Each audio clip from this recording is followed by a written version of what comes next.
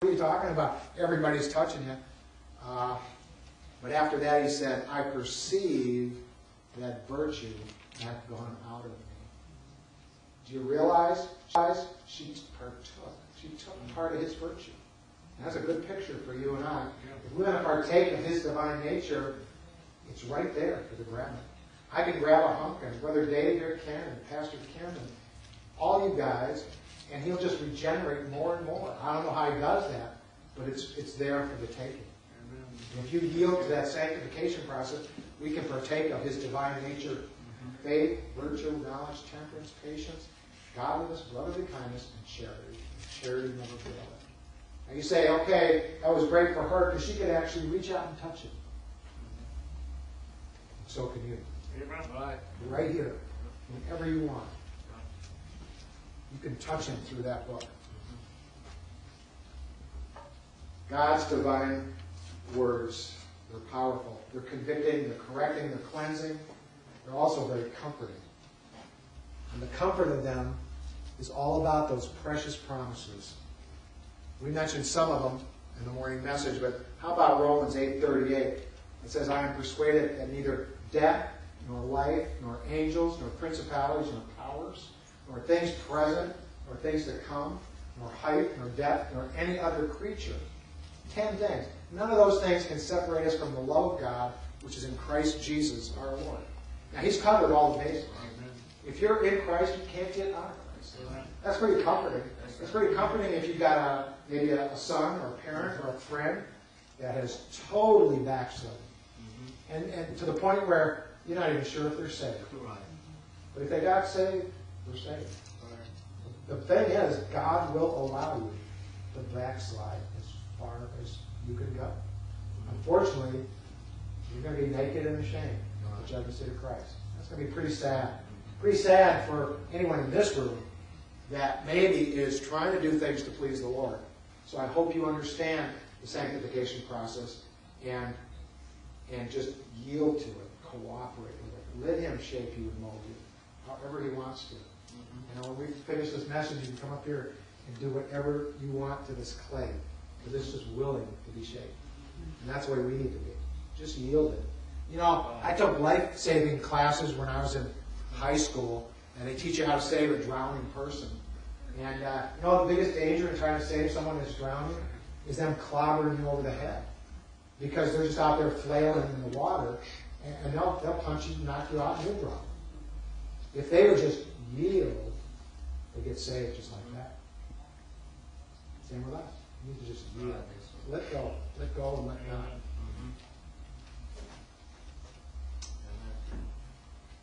We talked a little bit about the rapture.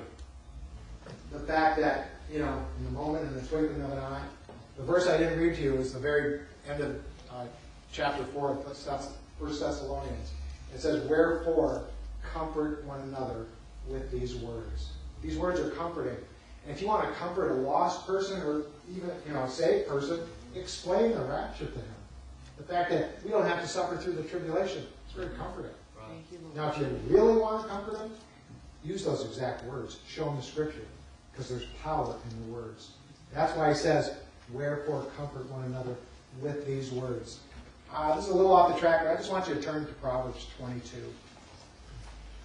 Something I like to cover in the morning thing. I'm going to take the liberty to show you this before we finish. You know, and I only say this because maybe it's just me. I'm real slow. I was at least in my second year of Bible school before I realized the importance and the power of God's words. I really, you know, it just didn't dawn on me, even though they kind of pounded into you there. I mean, he's always talking about the W-O-R-D-S, you know. He's always doing that. I still didn't dawn on me. It's those words.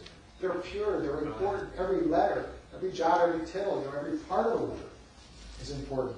There's that book, Pastor, I think it's got In Awe of Thy Word, written by Gail Whitlinger. She tells you about 5 or 6 things I would have never guessed her in the Bible. And she's probably only scratched the surface. I highly recommend that book for anyone because it will increase your faith. You're going to realize these words are more supernatural than you ever imagined. The very letters have meaning. The shape your mouth makes to say the letter has significance. it's crazy. There's a science called computational linguistics. They've put every word of King James Bible in the computer, punched the button, and you know what came out? A mathematically predictable rhythm and meter from Genesis 1:1 to Revelation 22. They call it the heartbeat of God. That's what it is. It's mathematically predictable. No other book written by one man, short or long, has that rhythm and prose and meter where you can actually predict which the next thing is going to be. You know that there were words in the King James Bible. Oftentimes the translators could choose between the word to or into, and it wouldn't matter which way they went. But supernaturally, guided by the Holy Spirit, there were times when they needed a two-syllable word instead of a one-syllable to keep that heartbeat going. And that's what they did. No man. Look at Proverbs 22, verse 20. Have not I written to thee excellent things and counsels and knowledge, that I may make thee know the certainty of the words of truth, that thou mightest answer the words of truth to them that send unto thee?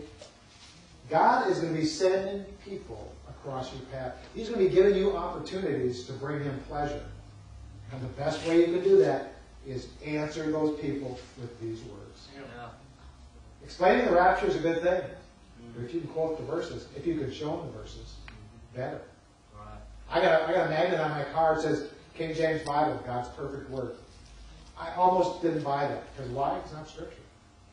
It's good. And I got other Scripture on there, so I don't feel too bad about it.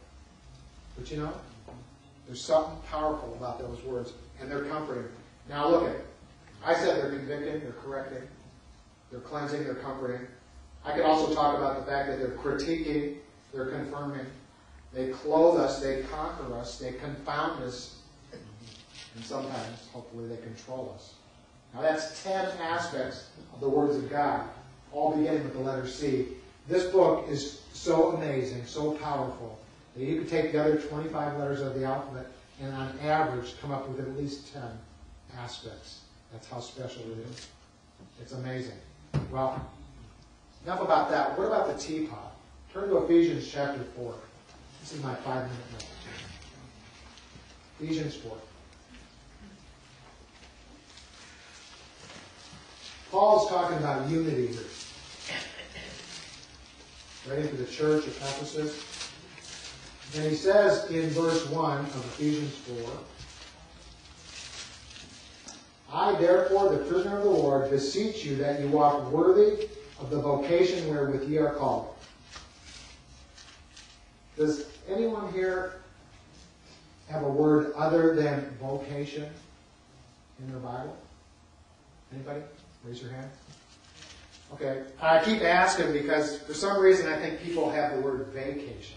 I haven't found it yet. I know it's one of those versions. We are not called to a vacation. Eat, drink, and be merry. You know, I'm going to be in heaven one day, which is great. But man, there's a little thing called the judgment seat of Christ in between that and the Lord. Look at it. How do you know? We talked about the word marred and how you go to the law first mentioned or other places in that. This word vocation is only mentioned one time in the Bible. So what do? Well, look at the rest of the verse. Wherewith ye are called. That's what a vocation is. It's your calling. And in God's eyes, your vocation, your calling, is much more important than your occupation. Right. Now, we need occupations. Right. We need to support our families. We need to feed ourselves, take care of our loved ones. And if the Lord blesses you more abundantly than you need, guess what? He did that for a reason. Now, reason is that you can share your excess with your church, your friends, family, others that are in need. Don't be like me for 30 years, showered myself with that abundance. Right? That's not good. That doesn't please God. That displeases God. He goes on in verse 2, with the lowliness and meekness we're supposed to serve, long-suffering, forbearing one another in love, endeavoring to keep the unity of the Spirit in the bond of peace. Down in verse 8 he says, wherefore he saith, when he ascended up on high, he led captivity captive, and gave gifts unto men. I would encourage you on your own to read this section of verses. I'm not going to try to convince you about this next statement, because in verse 11 it says he gave some apostles, some prophets